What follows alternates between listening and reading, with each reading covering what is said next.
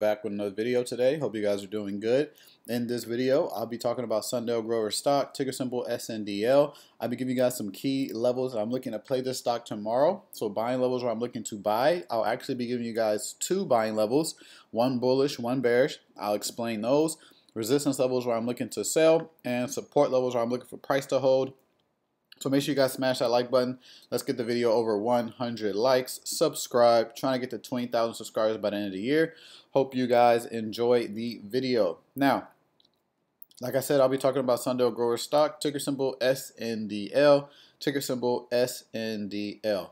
Now, we've been having some pullback ever since after the earnings, right? Had his earnings, had that pump up, kind of did a V shape right here, pull back, and a little kind of just trading sideways today, okay?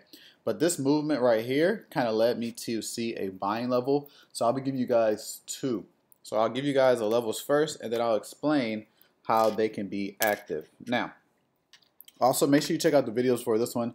I have about 3 videos up. One on Robinhood stock, very, very key on a play that I did today, and a future play I'm looking for tomorrow, okay? Big profits on that one.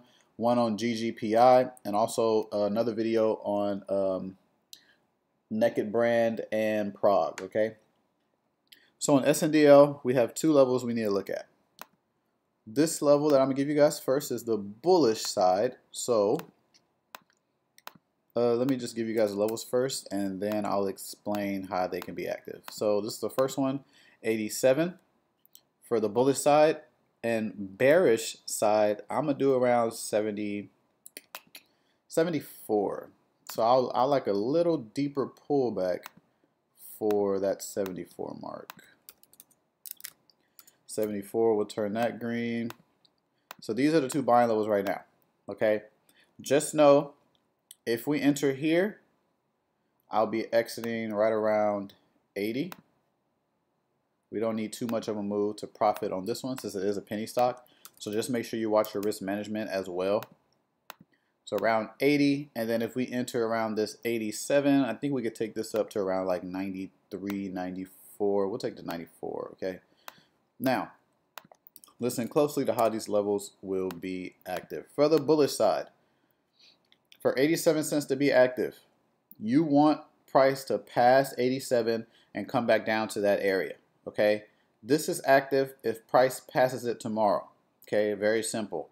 For the bearish side, this is active if this does not pass tomorrow and we have a pullback, okay? So basically, this level right here would tell you a lot. If it passes this, we're trying to look at the 87 level for buying pressure and then exit at the 94. Or if this doesn't trade here and you see pullback tomorrow, we're looking at that 74 cent area and then exiting at 80, okay? So if we get that buying pressure confirmation at 74 to 80, that's about an 8% return. I will go a little heavier around that 74 cent return, so at 8% will kind of equal my normal profit that I usually get. So I will be okay with that. Also, make sure you join the buy and sell signals group. Okay, we have a chat room in there where we talk in the markets every day. You can ask me questions on any stock, and I'll confirm levels for you guys as well. Okay, make sure you join the buy and sell signals. Link in the description, pin in the comments. Make sure you use code OWILLAPTC, and also you can use code WILL50OFF to get $50 off the stock market options crash course. Okay, and then if we buy 87 cents, we get that buying pressure confirmation. Looking to exit around 94. Now, the difference with this one is, at this 94, I will sell half. I will sell half of the position, okay? I will sell the other half at $1.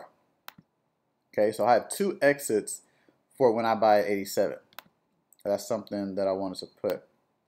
So first exit will be around 8%, and then the second exit will be around 15%, okay? I just want to make sure we lock in some profits before we start getting up into areas we haven't been at in months, right? We haven't been this high since like July. So once we start getting up in those areas, we need to be a little more cautious, start taking our profits, but I think we'll be good to go. These are the main levels I'm looking for right now on SNDL, Sndl grower stock. It looks confusing, but just replay the video back. I explained them good, okay? The main thing we'll be looking at right now is this level, okay? So hope you guys enjoyed the video. Don't forget to check out the Will Knowledge Crypto channel if you guys are into crypto. I'll leave a comment down below with the channel so you can just click it and check out the videos and subscribe over there. And always remember, no recommendation to buy or sell anything. This is for educational purposes only. So do not trade anything you see or hear in the video. And I'll catch you guys in the next one. Bye.